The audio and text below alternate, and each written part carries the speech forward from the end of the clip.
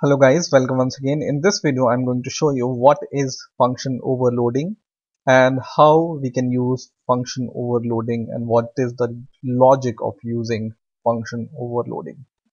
So I will take an example which I have already used in our earlier uh, programs. So I will make a function to add two numbers. So I'm not going to return anything and I will make a function and this will add two numbers. So I will give int first number and int second number.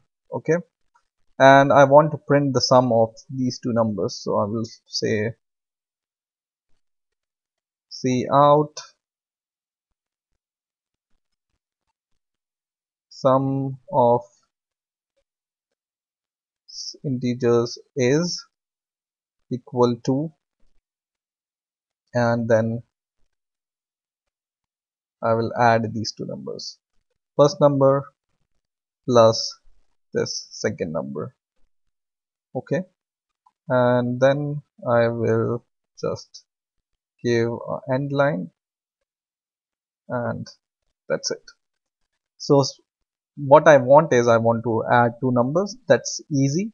What I will do is I will just call this function sum, and then I can add two numbers like this, 235 and 675 for example, and it will add these two numbers and show the result here, right?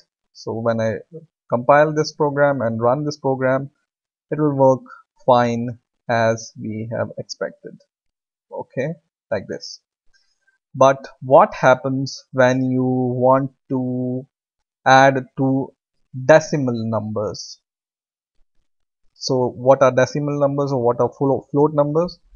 Decimal numbers are 265.756 and 265 point something, like this.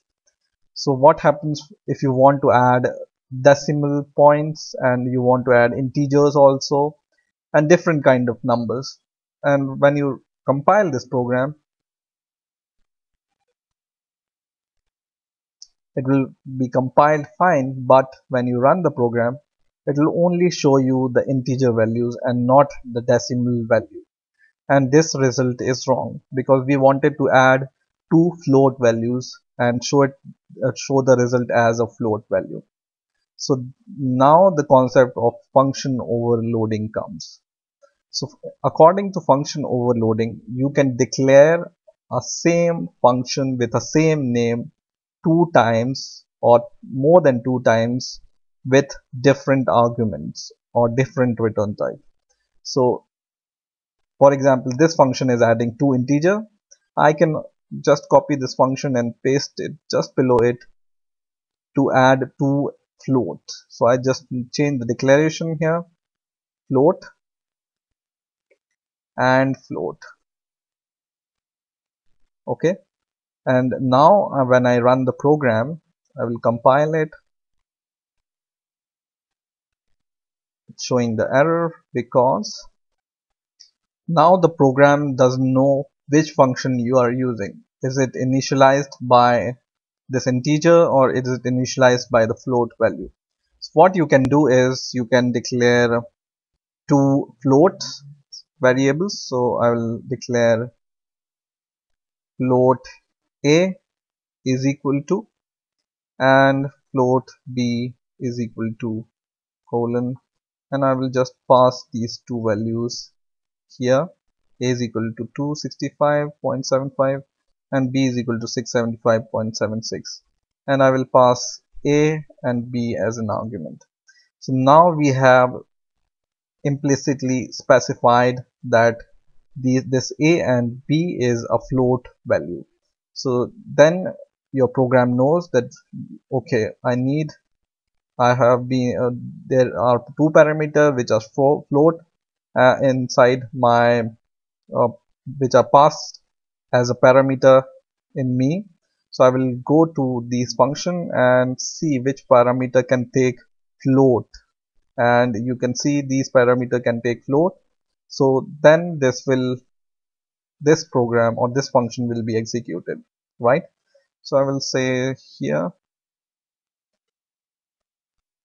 float. The sum of float is this plus this. Now for example, once again I will declare to int x is equal to some integer and y is equal to some other integer, and once again I will call sum x comma y. So these two functions, this time the function which takes the integer will be executed, and when you use integers as a parameter, and when you use float as a parameter, this second function will be used. Okay, so now I will build my program and I will run it, and now you can see both result.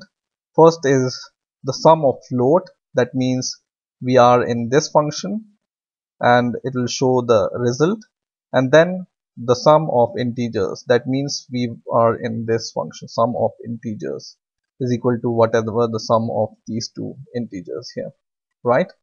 So this is how you can use function overloading.